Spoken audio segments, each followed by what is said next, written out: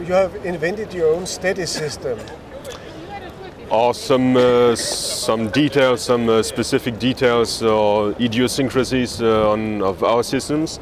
For instance, the suspension of our arms based on latex straps instead of springs. It makes the arm extremely smooth, perfectly silent, adjustable for any weight up to their maximum for which they were designed. For this one it's 5 kilos, so you can put a 500 grams up to 5 kilograms device with the same quality of suspension. And those suspensions, it's a kind of rubber bands, isn't it? It's actually hyper-elastic latex, specially made for us. The straps are unbreakable. It's a special process in the vulcanization of the latex. And so we guarantee them for 10 years. And when you change camera, if you use a more heavy camera, what do you have to do to adjust the system? You just have to add some straps, maybe more than you need, and when you have the camera on you, you feel how it feels, and then you just pull 1 or 2 straps to make the load capacity absolutely perfect. And there is a moment when you make this adjustment where it just feels right.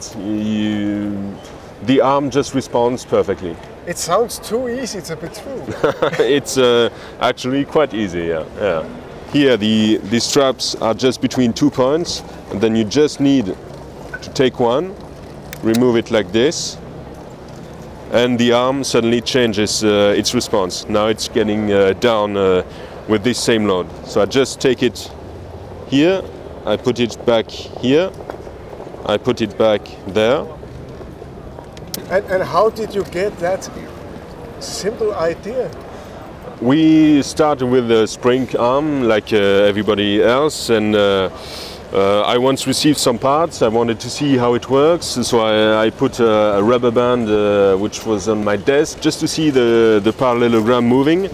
And I saw something happening when I put these straps, something very, very strange, very smooth, very weightless. So I make quite a lot of research to make this work inside a stabilizer arm, and it does. And it's an economic solution, I guess? Sure, it is, really.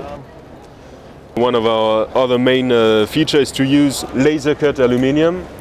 We take a sheet of aluminium, we cut it with a laser, then bend it, which is a 10 to 20 times cheaper process than taking a block of aluminium and cutting all the aluminium which you don't need. So this process makes beautiful parts, sturdy ones, and 10 times cheaper. And for how many years have you worked on this project? 7 years now. Yeah, it's quite a long time now.